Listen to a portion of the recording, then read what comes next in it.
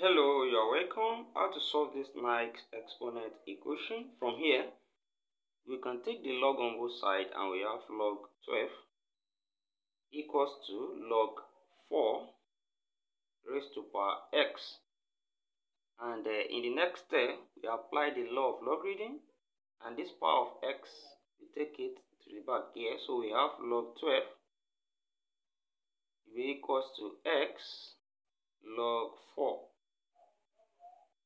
Then in the next step, we can divide both sides by 4, and this will be divided by 4, and this divided by 4, log 4. Log 4 cancel log 4 here.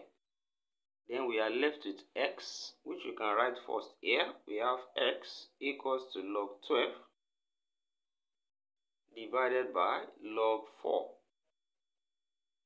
And from here, we can also write log 12 as log 4 multiplied by 3. Then all over log 4. Then from here, we apply the law of logarithm here, and the product will become addition of 2 log. We have x equals to log 4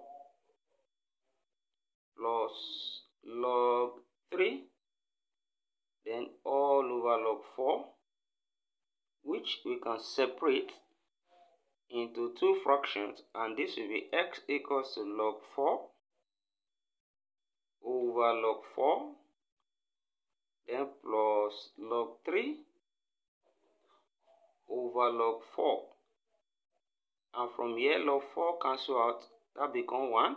So we have x equals to 1 plus log 3 over log 4.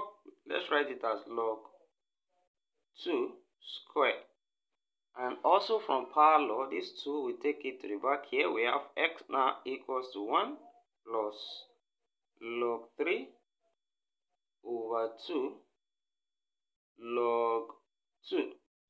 And log 3 is same thing as 0.4771.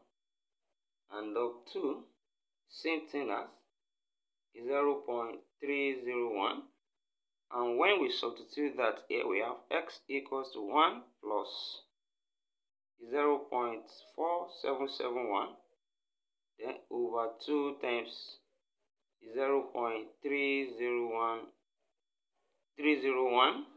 Then from here, when we solve this, we have x equals to 1 plus 0.4771 divided by 0.601. When we multiply this, 602 rather, this multiply becomes 0.602.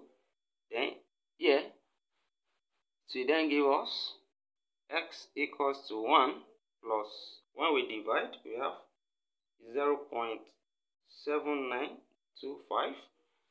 And here we can say, when we had this, that x is now equals to 1.7925. So we have here the value of x in this problem.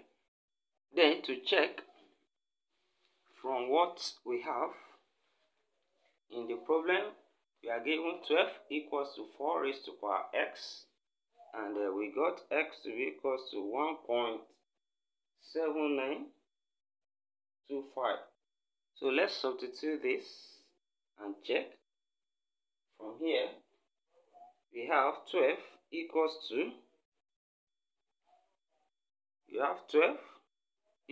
to, 4 raised to power 1.7925.